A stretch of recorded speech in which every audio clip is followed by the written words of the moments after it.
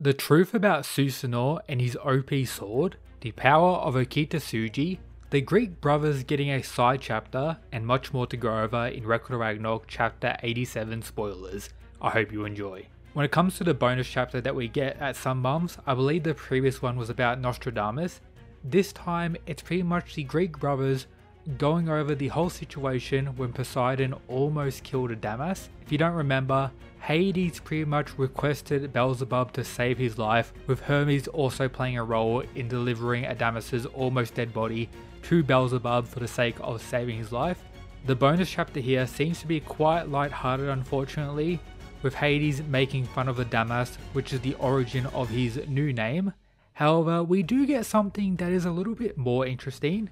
A few panels showing Poseidon, who seems to be just chilling with some fish, with Hermes pulling up to Poseidon, being I guess the ultimate instigator again, revealing to him that Adamas is still alive and that he was saved by Beelzebub, and questions Poseidon if we should let Adamas live. So as always, Hermes is always up to something, always starting something and being very menacing, even in these bonus chapters.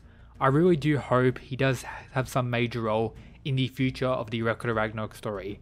Apart from all that, we see that Sasaki Kojo is going to be watching the Okita Tsuji fight alongside Musashi Miyamoto, the person who actually killed Sasaki when he was alive, the person who was, I guess, one of the main commentators in Sasaki's fight. So seeing these two interact is going to be pretty interesting, but of course a main purpose of this, both of them being swordsmen, with Musashi as potentially the most famous in history when it comes to this, and of course a monster in power, and Sasaki now after defeating gods, breaking into a new realm of power completely.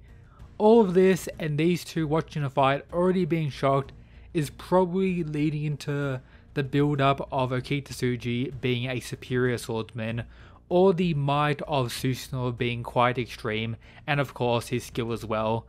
Something that we get to actually see expanded on in this chapter, so let's continue.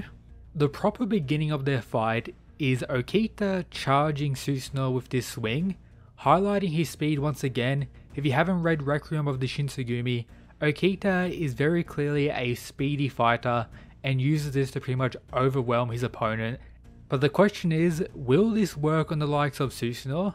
He's able to land the attack on the sheath of Susanoo's weapon, which is beginning to crack, something since his initial reveal we've been waiting for. I'm a little surprised it happened in pretty much the first time these two exchanged, but can't complain too much. And the reveal of the sword comes with lore about it, and how it isn't exactly what we thought it was, considering the entire lore reveal we got about Susanoo in the previous chapters. It seems to be forged by gods and humans actually working together for the goal of the perfect sword or perfect weapon, with one of these actually being this guy, pretty much the Greek god of metalworking, craftsmen, volcanoes, etc. A Greek god of many things, which is pretty cool, but once again brings forward the Greek gods in the Record of Ragnarok story.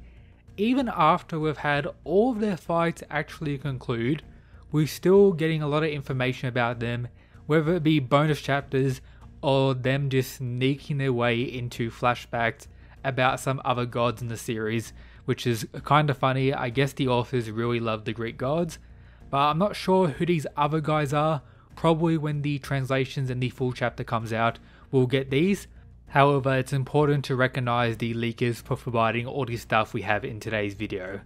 The sword itself goes by the name Kusanagi, which is a sword closely connected to Japanese mythology and Amaterasu mostly, which isn't something we really expected Susanoo to be using, mainly considering his lore drop about how he used a different type of sword to defeat the serpent Orochi, and the tail of this serpent released the legendary divine weapon that we got to see in that chapter, which Susanoo proceeded to use to pretty much kill the evil gods of Japanese mythology, and how he got the title of the strongest god slayer. Perhaps at some point after that, Susanoo handed this weapon to these like blacksmiths to perfect it or evolve it in some way, and that's how we have the Kusanagi in the Record of Ragnarok story. Perhaps that's how they're going to explain it all. We'll have to wait and see. That's just my perspective and what I think's going on currently with all of this. We get it confirmed that Susanoo is pretty much a perfect swordsman, or at the very least mastered every form when it comes to swordsmanship, something that is pretty much expected for the really only god using a sword in the Record of Ragnarok story, the most skilled swordsman. This naturally expected, but a pretty badass panel. Apart from that, the sword itself is a lot thinner and smaller compared to what I expected. Maybe it's a weapon that can actually change forms, and Susanoo will be using this. Just considering how big the wrapping of it seemed to be, I expected something more large, to be honest, but more, I guess, typical samurai-like sword. I'm very excited to see the clashes between the two, and maybe we're going to get more information about Okita's sword as well. But for right now, we've gotten a lot of build up about Susanoo, a lot of lore about him, and even a whole chapter pretty much dedicated to his sword from what we've seen so far. Naturally, I expect much more to be revealed in the full chapter, a lot more stuff, and probably exchanges with Susanoo using the sword. I still predict that Susanoo will probably be in the lead when it comes to the early stages of the fight, as right now for what we've seen there's only really been one attack thrown. Something else I guess a lot of you guys are still waiting for, including me, is an update on the whole Buddha, Odin and Beelzebub situation. In the leaks for this month, we got nothing. It's very possible that the full chapter will have something, and I hope it does. It's been over 2 months now since that occurred. One of the most wild and honestly hype things to ever happen in Record of Ragnarok. Early in the story, when we had Buddha fighting the Lucky Gods and Loki, that was pretty hype, but Odin finally making his move, Beelzebub being a menace, and Buddha pretty much being the main character pushing the broader story forward is one of the best parts about Record of Ragnarok outside of the amazing fights in the tournament itself.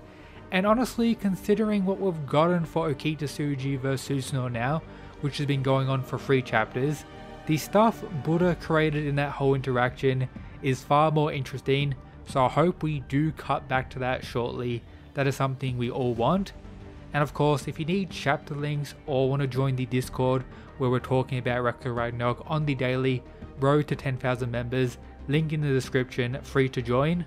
Also check out my recent videos ranking all the humans and gods weakest to strongest, alongside other stuff coming out on the Mysterious Weave YouTube channel.